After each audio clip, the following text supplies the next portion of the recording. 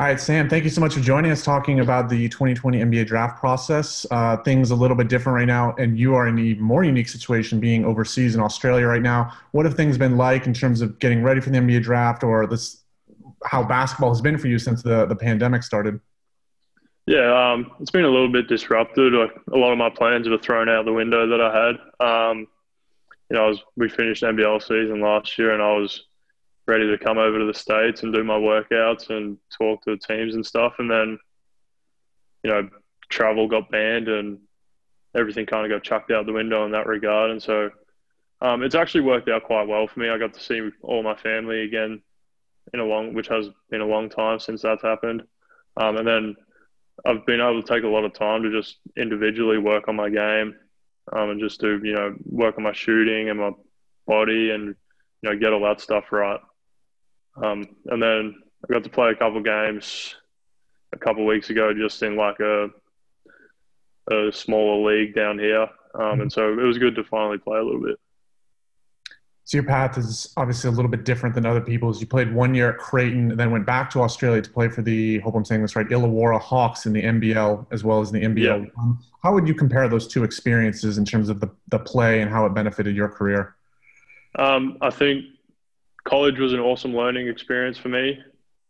I've learned a whole lot and grew as a player and a person there. And then playing in the NBL it was a whole nother level on top of that. You're playing against seasoned veterans, guys who have played for 12, 13 years. So getting to, go up against those guys every day at practice and then go up against those guys every day, every weekend in games.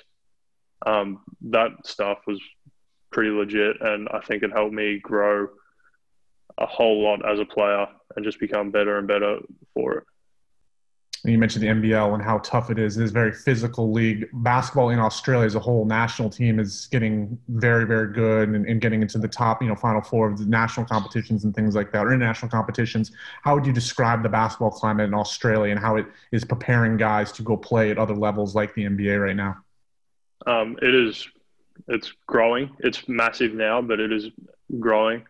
And it's grown every year since I've been growing up. When I was younger, basketball wasn't a huge sport in Australia. Now it is one of the biggest sports in Australia. And it's showing, like, we're doing better and better at national competitions. We're getting more guys into the NBA. And, we're producing a lot better players, and even the NBL, like the local league, has improved immensely over the last couple of years. So basketball in Australia is in a really, really good place right now, and I think it's just getting better. Illawarra notably had a lot of attention on this year with LaMelo Ball on the team. He did the program over there, and you played with him. What was that experience like? And it seems like you guys had more eyes on your game. Do you think that's benefited you? And then what was it like playing with him? Obviously, it was a little bit of a different concept, him, being a lot younger and coming over to the NBL at such 18 years old. Yeah. It was a lot. I think it was awesome for me because I'm heading into the same draft as him, and I got a lot of eyes on me just from, them coming to see him.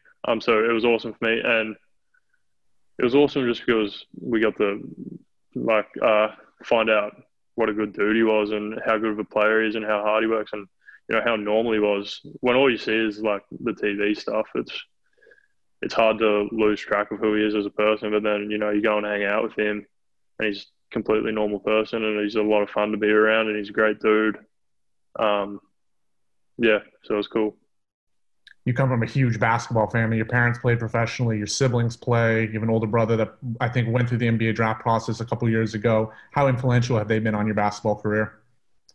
Huge. I watched them all playing when I was growing up. And I've really enjoyed, I was always the younger brother, so I always got beat up on by the older siblings. But it's been a lot of fun growing up with them and competing against them and watching them succeed. I think, as much as I want to succeed, I want to see them succeed even more than I do. And watching them do that has been awesome. And circling back, wrapping up with looking at this Hornets franchise, 7-foot center yourself, looking at the team, Obviously played a lot of rookies, young guys, first year guys the last couple of years, kind of taking a developmental route. What do you know about the Charlotte Hornets team? How could you see yourself potentially fitting in with them? I know I've watched a lot of film over the last couple of days. Mhm. They love to play pretty fast pace. I mean, the whole NBA does, but pretty fast pace out of a lot of pick and roll stuff. I mean, I think I add a lot to that. I think I add a bit of versatility. I can stretch the floor to the 3 point line. I can put the ball on the floor, and I think I'm very good out of pick and roll, pick and pop situation. And then on defense, I'm a big presence. I can add a lot of interior size and intimidation. Um, so yeah.